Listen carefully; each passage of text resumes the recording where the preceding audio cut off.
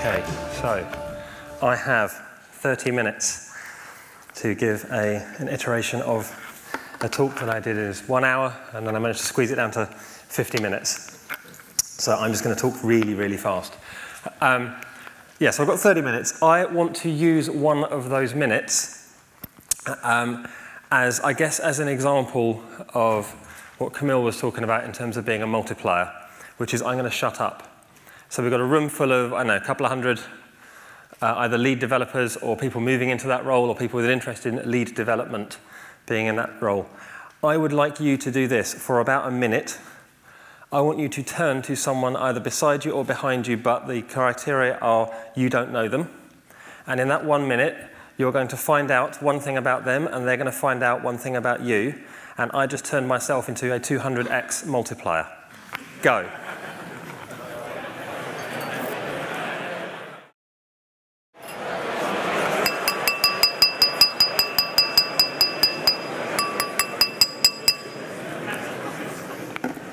Do you see how the energy in the room has completely changed? How about that? So, I want to talk about what it means to move beyond developer. Let's go back. Okay. In the beginning. So this is 1844. This is all the software in the world. All the code in the world. Does anyone know what this is? This is one hand goes up. Go on. Nothing to do with weaving machines. No, it's not that. Census? Sorry? Census? Nothing to do with census. Artillery? Nothing to do with artillery. Accounting? Nearly to do with accounting. It's actually an algorithm describing the Bernoulli series, written by a lady called Ada Lovelace. Ada Lovelace's dad was Lord Byron. Ada Lovelace's mum said, I don't care what you go into, not poetry. Okay? And she said, I'm going to be the world's first programmer. In 1844, this is all the programmers in the world. This is Ada Lovelace. This is a group shot. So what we know about 1844 is that all the programmers in the world really knew how to dress. Okay. So roll forward. You wait. Time passes. Anybody recognize this? Yeah, a few people recognize this. Thorin waits. Oh, good old Thorin. 100 years later then, 1944, Second World War, a bit more serious. Okay, we've got programmers, and these programmers are literally hacking. They're trying to break the Lorentz cipher, the Enigma machine. According to the Wikipedias, they are Dorothy Dubuisson and Elsie Booker, which I think is quite nice names. I like them. And so the way they're programming is they're moving wires around, because that's how you programmed in those days. So this is 1944. So you can imagine this is an emerging thing. It's all very new and all very exciting. So we invent tools. This is the laziness part, right? This is where we start getting into laziness. This is Admiral Grace Hopper. She's a hero of mine. She invented compilers, because doing that stuff manually was getting dull, right? So I should probably go and invent compilers now. She also invented the nanosecond, which was, she was trying to explain to a bunch of other admirals why it took time for communications to move around. And she's like, oh, this is ridiculous. So she phoned down to the machine room and said, I want you to cut me off lengths of wire about yay long, okay, about 3 feet long. And so she started carrying like bunches of these wires around her neck, and then she'd be in a meeting and she'd say, have a nanosecond. Have a nanosecond. And because that's how far light travels in a nanosecond, right? And she said, okay, so we're on a ship here. We want to get a message to a ship here. We have the ionosphere. So what you do is you line up all the nanoseconds to get to the ionosphere, and all the nanoseconds to get back down, and then all the nanoseconds in the circuitry. That is the shortest possible time for messages. And they went, oh, like this. So quite good at explaining stuff. So now, right, let's roll this forward. People begin to specialize. So this is now the 1960s. So programming has become simple enough that even men can do it. This is a witch mainframe. So this is now what happens, and this happens a lot, is ideas go from military through academia into general release. So ARPA, the DARPA, the US Defense Agency, invented ARPANET, which became the internet.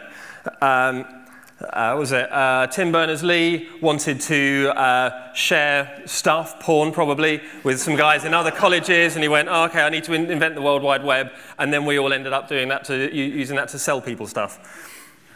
So, okay, but we're specialized, and these guys, early pair programmers, okay, or possibly pair debugging, I suspect. Like, oh, I don't know, it shouldn't be that, what do you think? So, okay, but the point of this is everything up to this point was very, very specialized. You had analysts analyzing, you had designers designing, programmers programming, testers testing. Okay, and then the New Testament. So in 2001, a bunch of middle-aged white men gather around a snowbird skiing lodge. That's not my phrase. Linda Rising calls them middle-aged white men. I like that a lot. 17 geeks, and they all get together and they invent this thing. They draft this thing, the Agile Manifesto. They say, we have been working independently doing software stuff, and now we've gotten together, and it turns out that we've got a lot more in common than we thought. So, what does that mean for you then? That means that you are now probably working in a much more cross-functional environment. You're working in teams of people who come from very different backgrounds and do very different things. So it means you are beyond developer at this stage. So let's look at who you are. You're a developer, okay? You're technical, but you're leading a team, all right? So there's that aspect to it. That team's building a product, okay? That product is on a platform somewhere, okay? It didn't just magically appear, right? And you're working in a department, and that department is in an organization. So we've immediately got 6 different dimensions along which you just suddenly became a lot more interesting, didn't you? Yeah? Wow, I'm all of these things. Okay, what I want to do then is spend the next, 20 minutes or so unpacking each of these. Let's start with you're a developer. So what does that mean? Well, that means you learn a language. Okay, that's the thing you probably do. You probably get good at learning several languages. You're probably now going to go and kick the tires of Go if you haven't already, because that was a really, really lovely introduction to it. I'm a big fan of Go. It's my current shiny thing.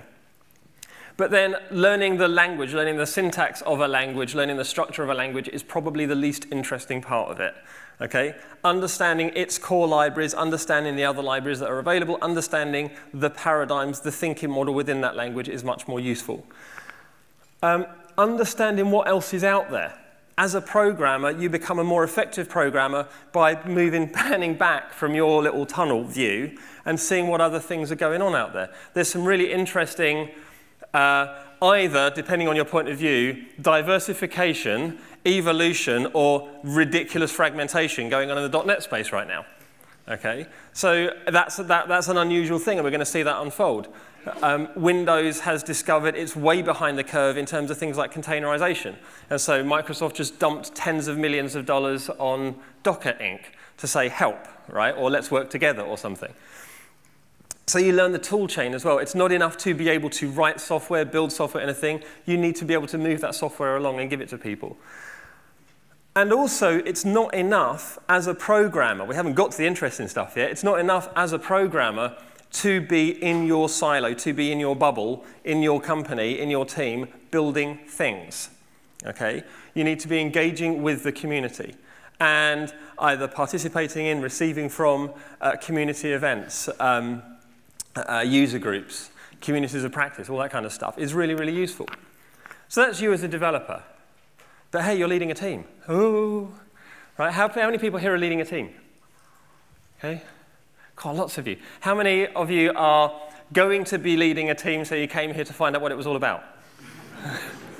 How many of you are the cause of leading in other people? Right? Okay. So leading a team, that means you need to start understanding how work works. And I use process in a deliberately vague sense. I think of process as a system of work. Okay? Understanding the system of work is really important because that means you can start to reason about that system of work. Understanding the roles within that team is really important because you understand what strengths, what weaknesses, what you can lean on, what you can't lean on. There's a received wisdom that forming and storming a team takes many, many months. I call shenanigans, okay? That's true unless the people who are coming together to form a team already share common values, common shared understanding of things, okay? And if they come together to form, for a specific goal, for a specific purpose, then they can gel surprisingly quickly. There's any number of American movies that have the basic plot arc of bad guy comes in to dig up the town, ragtag of very, very misfit people all get together, grumpy old lady, middle-class, middle-aged couple, rebel kid, all that get together, save the town, and go, wow, we all learnt about ourselves. Wasn't that amazing, right? Is every movie ever. So people can get together and do stuff. I worked at ThoughtWorks for 9 years. And we would often, you'd be thrown into a new team. And there was something about, so you get that new team together, and I knew, because that's, Becky's an amazing tester, right? I don't need to know Becky's an amazing tester. I need to know Becky's at ThoughtWorks as a tester, and so that means I can make assumptions about her. I know Pat's at ThoughtWorks as a developer, and I can make assumptions, so I can lean on people in the team. So don't be afraid to create and disperse teams. I think there's a lot of received wisdom and fear around that. I need to speed up. Collaborating with others, okay? This is the influencing part, okay? So where we start to move into the influencing part. And not just collaborating with others, collaborating with all the others. So think outside the team. What are the interfaces? Dave Thomas, Small Talk Dave Thomas, talks about organizational APIs. Right? What are the protocols within your organization? Who should you be reaching? Who should you be influencing? Who can be teaching you? Who can you be learning from? And the primary thing you do as a team lead, as a lead developer, is you're attending to the team's health. Your core value, no, that's not fair. I'd say your core responsibility is the sustainability of that team, okay? And you can only be sustainable if you are healthy, okay? So caring about how those people work. Pat mentioned empathy a number of times, right? I cannot overemphasize this. Putting yourself inside someone else's head is a really valuable thing. So you're leading a team, but to do what? You're building a product, okay? Building a product means that you need to start thinking in product. It's not enough to think algorithm or code or any of that stuff anymore. You're thinking, what are the business objectives here? What's the domain, right? What are we trying to do here? What is Rent the Runway doing, yeah? And getting inside of that and saying, what's the least amount of software, and with that least amount of software, what's the simplest software I could possibly achieve those business outcomes with? Because my job isn't producing software, my job isn't leading a team to produce software, my job is solving a business objective, okay? I have software in my back pocket as one of the tools I can use. So you study the domain. The best programmers, the best technical leads that I know, deeply, deeply understand the domain they're operating in, to the point where I was working in one trading firm and the traders and the developers were kind of interspersed amongst each other. You couldn't really tell who was who because they all had masses of screens. And the developers were as likely to produce trading ideas as the traders. And the traders started learning things like Python, so they could at least sketch out ideas for things and then the developers could pick them up. So that blurring the edges is really valuable. You need to start creating relationships with stakeholders, right? So who cares about this product? Who is this product going to impact? And all the stakeholders. I was having a conversation last night with someone who works in a bank, a very big bank, and one of the things that he's focusing on as an organizational coach is he's trying to change the perception of the downstream policeman. So security, compliance, regulatory, legal, all of these sort of guys that generally their job is to say, none shall pass, right? No one wants to be that person, and no one wants to engage that person. So instead, you flip the whole thing around so that person becomes a consultant into your process. I'm pretty good at software. I'm rubbish at compliance. Teach me compliance, right? I'm building this thing. What should I be thinking about? And I did this with some security guys once, and their eyes just went wide. They're like, no one ever talks to us. You want to know about security? Yeah, I do. Yeah, at least I want to know that I'm not going to put the organization at risk when I put my bit of code out. Like the likelihood of me introducing an attack vector asymptotically approaches 1 as I type. But you're contributing back to the product now. There's a feedback loop. Okay? We need to get past the mentality of order takers. A great lead developer isn't, tell me what you want and I shall build you the perfect pizza. It's like, pizza, you say? Pretty high in carbs. What's the thing we're trying to do here? Well, actually, I want to, I'm hungry. Well, let's look at all the other ways we could address you being hungry. Okay, and it becomes more of a consultative relationship. So all the stakeholders, the people downstream who will be called out. How am I doing for time? Oh, we'll be fine. Apparently time is magic in here and it keeps getting shorter, so it's all good. A question I ask, because you've some fairly, I imagine, experienced delivery folks here. What's the difference between a warning log message and an error log message? What's your criteria for whether you should log a warning or an error? Anyone? Hand at the back. Whether you need to do something. Okay, yeah.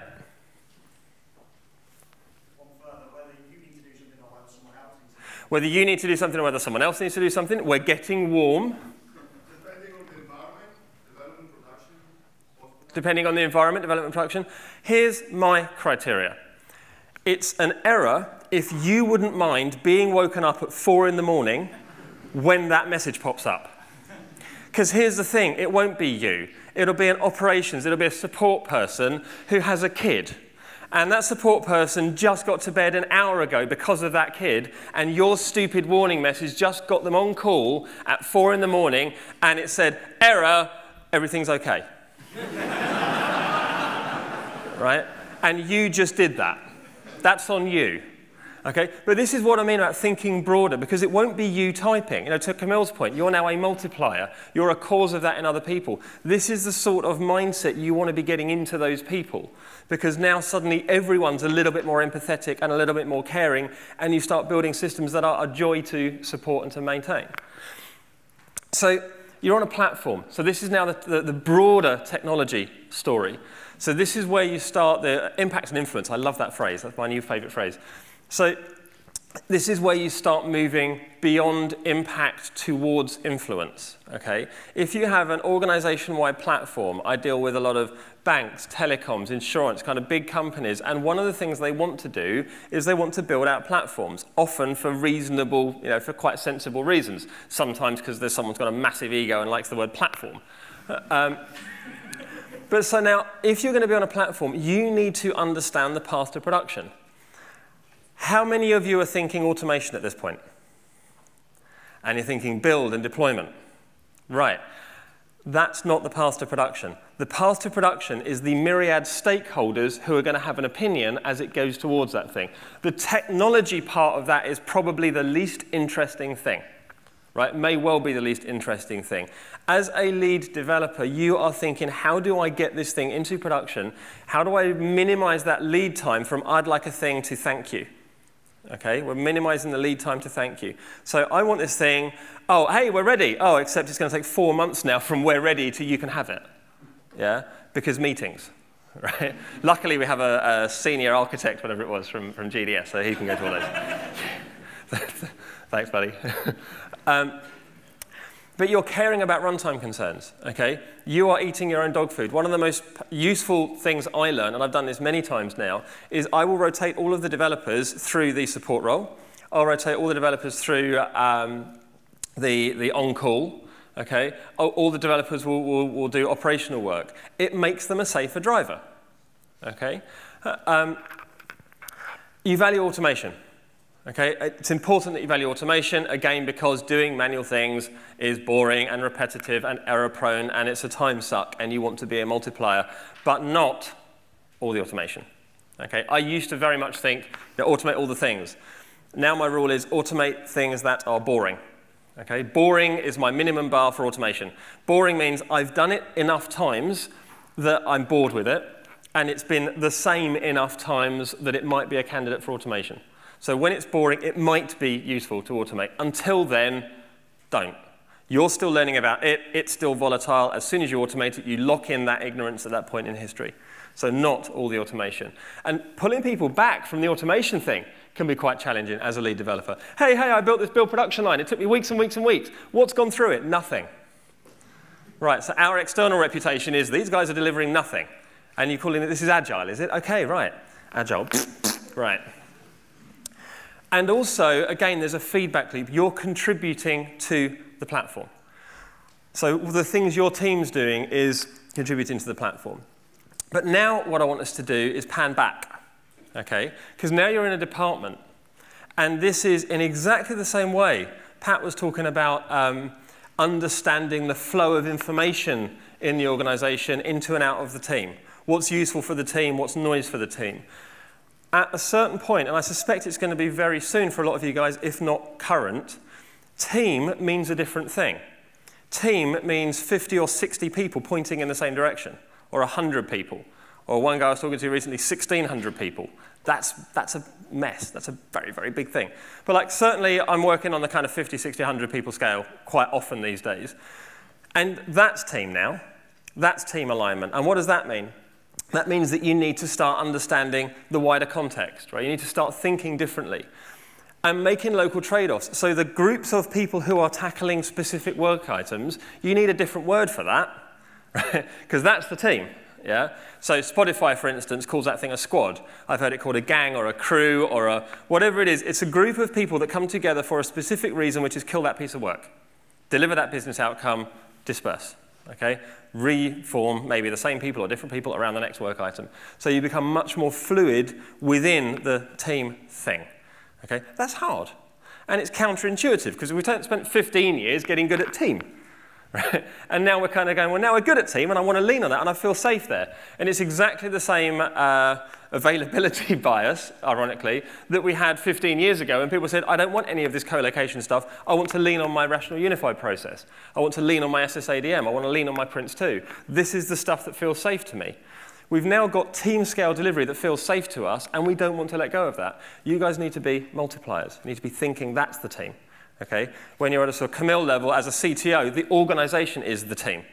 What are the local trade-offs I need to make such that the organization is effective? You need to share your knowledge across teams. It's amazing the little things that happen in a team that would be useful elsewhere that no one bothers, or that you don't bother to share because it was really trivial for you. It was really obvious to you. It may be really obvious to you. It may be really useful elsewhere. Okay? So make that just a side effect of how you do work. Because if it has to be a thing you do deliberately, it becomes a zero-sum game and everyone's busy. Right? Make it a natural side effect of doing work. So internal communities of practice, internal blogs, news groups, chat centers, any way of just sharing, radiating information is a great way. And make that stuff searchable. Make it easy for me to stumble across things. And this is important, all the knowledge. I was a contractor back in the late 90s, and I very quickly discovered there are two kinds of contractor, two kinds of successful contractor. The one kind of successful contractor hoards all the knowledge, right? They're the king DBA. I had a contractor, like a temporary worker contractor, who'd been at the same place for over 5 years and was on his third permanent manager. Right? He was doing okay. The other option is to share all the knowledge. Okay? I suspect one of those is more sustainable. I know which one I chose. And you're contributing to the department now. And this is, again, this is the beyond impact, beyond local impact towards influencing. How can I help us all face the same direction? Because if we're all facing the same direction, we're going to go a lot more effectively. And finally, you're in an organization. So that means that you project the organization's values. Okay? There's an alignment thing there. Honest question to ask yourselves, am I proud of the values of the organization where I work? Would I proudly wear a t-shirt? Would I proudly wear, well, maybe not proudly wear a t-shirt, would I proudly wear my company's logo on something, right? Everyone I speak to, and I'll name check some people, GDS, right, Government Digital Services, everyone there is insanely proud of what they've achieved, and they should be, right? And everyone I speak to at Spotify, I've got some buddies at Spotify, they're really proud of what they're building as an organization. Okay, there's a pride in that because they share the values and they project the values. So that's the thing that you start to do. And you care about the organization's reputation. There's a symbiosis, right? What they do reflects on you, what you do reflects on them. The more prominent, visible, you know, that thing that you're going to become in the organizations you're working in, the more true that's going to be. Pat Qua is a really, really good programmer. That's how I remember Pat Qua. No, he's an author, he's a presenter, he's a very public face of ThoughtWorks, and so there's a duty of care that comes with that, and he takes that very seriously. You share your knowledge externally now, okay? All the knowledge, yeah? It's surprising. There was Elon Musk with his electric cars. He just gone and open sourced all of the patents. That made a few people nervous. But share the knowledge. Okay, there's going to be some core IP that someone's going to tell you off about, right? Modulo that, share everything. Yeah? The amount of stuff that Netflix has open sourced. I love Adrian Cockcroft's description of Netflix is they've built a monitoring and alerting platform that as a side effect can stream video, right? And they've open sourced almost all of it, yeah? Go nuts, love it. And you're contributing then to the organization. Again, there's a thing that's going back there. I didn't realize this. When you're an employee of a company and you're doing talks at places like this, it's a really rich recruiting vector. You don't need to say we're hiring, right? People want to work where James works. People want to work where Camille works because they're really interesting people and they've got stuff to say. And you're thinking, I'd like to work there. I'm going to go talk to that person. So you're all of these things, okay? You're this multifaceted, multidimensional person, and you are going to be growing like crazy across many of those dimensions. And be deliberate about what you invest that learning and that time in and what you don't. So you are beyond developer. I want to finish with a pithy quote because that seems to be the curve today, and I wanted to do this anyway. There's a lovely African proverb that I want to share with you. I'm sure you've already heard. If you want to go fast, go alone. If you want to go far, go together. You are now moving into the space where far is your objective, okay? And together is your priority. The thing you're doing is creating that consistency, that alignment, that directionality. Thank you.